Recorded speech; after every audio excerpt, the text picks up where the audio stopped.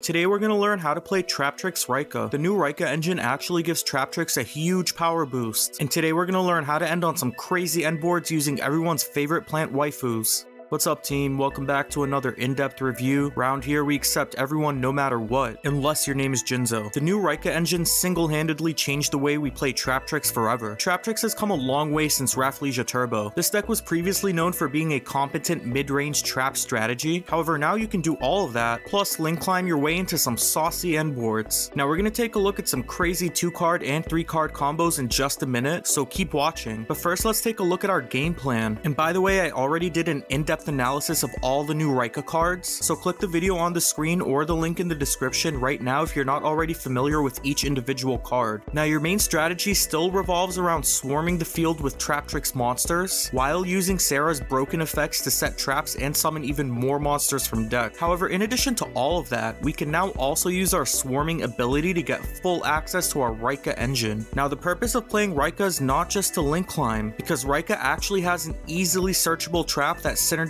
beautifully with our Traptrix lineup. The aforementioned trap is Raika Dairen Kubi Karimai, and it says target cards your opponent controls up to the number of insect, plant, and reptile link monsters you control with different types. Destroy them. Also, if a face-up insect, plant, and or reptile monster you control is destroyed by battle or card effect while this card is in your graveyard, except the turn it was sent there, you can banish this card and target one monster your opponent controls, destroy it, and you can only use each effect of Raika Dairen Kubi Karimai once per turn. What makes this trap especially good is that it can be activated at any point during your opponent's turn. Usually you'll have at least one plant and one insect link monster on board, meaning at any point you can destroy any two of your opponent's cards. This also means that you can trigger Traptrix Sarah to summon from deck at any point during your opponent's turn, without waiting on them to trigger one of your trap holes. Also, its graveyard effect makes it so your opponent will have to think twice before removing any of your Traptrix or Raikas. Honestly, this trap is almost custom made for Traptrix. I play one because it's searchable, but there's absolutely no harm if you play it at 2. Now before we get into the combo guide, quick shout out to Triple Tactics Thrust, which synergizes very well with Mantis. Chain Hole is super underrated in this meta, but you can swap it out for a hand trap or a board breaker if needed, which I usually do game 2 or 3. And lastly, Shifter is broken, no surprise, but it kinda conflicts with the Raika engine, so I took it out, but feel free to shove it back in if needed. Now let's get right into the combo guide. Don't forget to like this video and subscribe right now if you enjoy the content. Leave a comment because that lets YouTube and I know if you find these videos useful. Now let's learn how to Traptrix all over people. Alright team, this 2-card combo guarantees you 7 disruptions. All you need is Traptrix Myrmilio plus Ragnaaika. Start off by normal summoning Myrmilio. Activate Myrmilio to search any trap hole. Now link summon Traptrix Sarah using Myrmilio. Once you do this, activate Ragnaaika in hand to special summon herself. This is going to trigger Sarah in order to set any trap hole from deck. Use this effect to set Holtea directly from deck.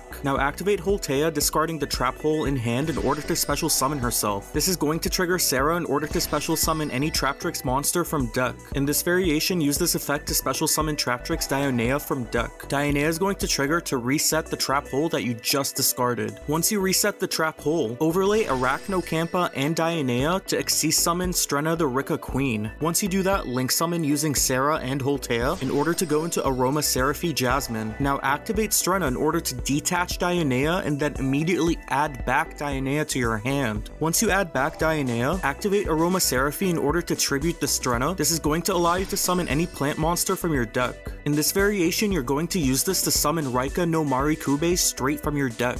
Marikoube is going to trigger on Chain Link 1 in order to add any 2 Raika cards from your deck to hand, and then banish 1 card from your hand. Also, Strenna is going to trigger in the graveyard because she was tributed on Chain Link 2 in order to special summon a Plant Xyz monster from your extra deck. Use this effect to summon Sacred Tree Beast, which is going to be your negate from the extra deck, and then use Marikube's effect in order to add Kamakiri and your Raika spell to hand, and also banish Traptrix Dionea. Now you can special summon Kamakiri from hand by returning the banished Dionea to your deck. You do this because you want to link summon using Kamakiri and Marikoube in order to go into your Link 2 Raika no Musha Dokuro. Kamakiri triggers whenever it's used as a link material for a link summon of a Raika in order to summon any plant, insect, or reptile monster from graveyard. Use this effect to bring back Ragnaaika. Now activate your Link 2 Raika's effect to special summon any of your Raikas that are in graveyard. In this case we're going to choose Kamakiri, but it really doesn't matter. Then use your Link 2 Raika plus the Aroma Seraphy in order to link summon your Link 4 Bengalancer. At this point, you're going to activate your Link 2's effect in Graveyard in order to return the Raika Kamakiri on field to your deck so you can special summon the Link 2 back on the field. Go ahead and revive your Link 2 and then immediately activate your Raika Continuous spell that you searched earlier. The Raika Continuous spell lets you either search or revive one of your Raika monsters that are banished or in your graveyard. Use its second effect to special summon one of your Raikas. In this case, we're going to revive Raika no Marikoube. Now, using Marikoube and the Link 2 as material, we're going to link summon our Link 3 Raika no Ugami Nushi. Activate Ugami Nushi to banish 2 monsters from your graveyard. This is going to allow you to search your Raika trap for further disruption. Now, we're not done yet. Use the Link 3 you just summoned plus the Bengalancer you also just summoned in order to link summon your Link 5 Raika no Dayuga. This Link 5 allows you to non-target destroy any 2 monsters on the field if your opponent summons a monster from deck or extra deck. Now, activate Bengalancer's effect in graveyard, banishing the Link 3 and the Sarah in order to revive itself. Finally, link off the Arachnokampa that's remaining on the field in order to go into another copy of Traptrix Sarah. Then we're going to set the Raika trap, and now look at this end board. From only 2 cards, we were able to end on 7 disruptions. Dayuga pops 2 monsters. Sarah can summon a Pudica from deck that will banish an opponent's monster. Bengalancer will bounce an opponent's monster. Sacred Tree Beast will negate an opponent's monster, on top of the 2 traps that are guaranteed to be on your field if you do this combo. Not to mention the Holtea in graveyard, which can revive Myrmilio at any point to pop an opponent's spell or trap. And don't forget, we assumed we only had 2 cards in hand. If you're going first, that means you're gonna have 3 other cards in hand. And if those cards happen to be traps or anything that's sort of disruption, that means you're going to have 10 disruptions that are ready to violate your opponent. Okay, so this combo's a little weird. You normally want to search for your Raika engine, not draw it, but if your hand looks something like this, you need to know what to do. You enter this combo line by opening Marikoube and Mantis. Start off by normal summoning Mantis. Activate Mantis in order to search any Traptrix monster. Make sure you search Traptrix Myrmilio with this effect. Once you do this, link summon Traptrix Sarah using Mantis's material. Once you summon Sarah, you can now special summon Marikoube by discarding Myrmilio from hand. Marikoube is going to trigger on special summon in order to search 2 Raika cards. Use this effect to search Kamakiri and the continuous spell, and then banish Kamakiri. Now activate the continuous spell. Use the continuous spell's second effect in order to summon the Kamakiri that you just banished. Now link summon using Marikoube and Kamakiri in order to go into your Link 2 Raika. Kamakiri is going to trigger in graveyard in order to revive Myrmilio. Myrmilio's mandatory effect is going to activate. It doesn't matter if it doesn't destroy anything because we just want to use it in order to trigger Sarah. Sarah's going to activate in order to set any trap hole. Use this effect in order to set Holtea from deck.